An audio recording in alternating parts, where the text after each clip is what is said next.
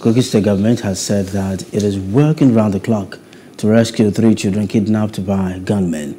The State's Commissioner for Information and Communications, Kingsley Fanwo, in a statement issued to journalists, assured residents that the present administration will remain vigilant in protecting lives and property.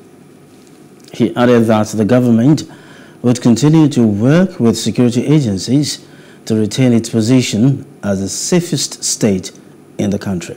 Hello, hope you enjoyed the news. Please do subscribe to our YouTube channel and don't forget to hit the notification button so you get notified about fresh news updates.